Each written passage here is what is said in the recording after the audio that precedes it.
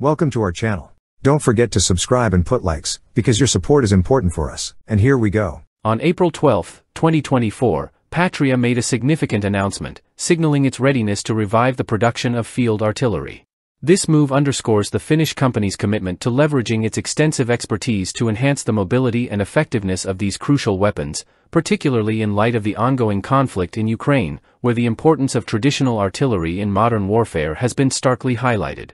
Vesa Toivonen, the director of armament systems testing at Patria, emphasized the company's long-standing excellence in weapon production and development. He highlighted the Finnish Defence Forces' reliance on the 155mm field gun, 155K98, a product of decades of innovation initiated by Patria's predecessors, Tampella and Vammas.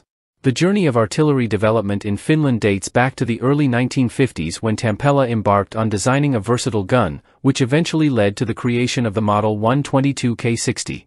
Subsequent advancements saw the transformation of the gun from 122mm to 155mm diameter, with enhancements in range and mobility. The 155K98, actively deployed from 1998 to 2005, boasts an 8-meter-long barrel with a range of 40 kilometers and is transported by an all-terrain truck, showcasing its adaptability to various combat scenarios. Patria's commitment to innovation extends beyond production to maintenance, improvements, and collaboration with Millog in the production of critical weapon components. Notable enhancements include redesigned tow bars and the integration of ultrasonic technology for assessing the longevity of the guns. The production of field artillery demands a diverse range of skills, from mechanical engineering to materials technology. To meet the challenges of modern warfare, Patria emphasizes the importance of employing cutting-edge measurement and simulation technologies to understand and manage the stresses endured by weapon components. While focusing on tradition, Patria remains forward-thinking, as evidenced by its active development of field guns mountable on wheeled vehicles. Pekka Ruutu, the executive vice president of Patria, underscores the significance of mobility in contemporary battlefields, where agility is paramount for survival.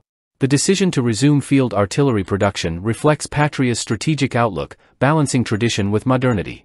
In the face of global trends favoring technologically advanced weapons, the reliability and cost-effectiveness of the 155K98 make it a formidable asset in ground warfare.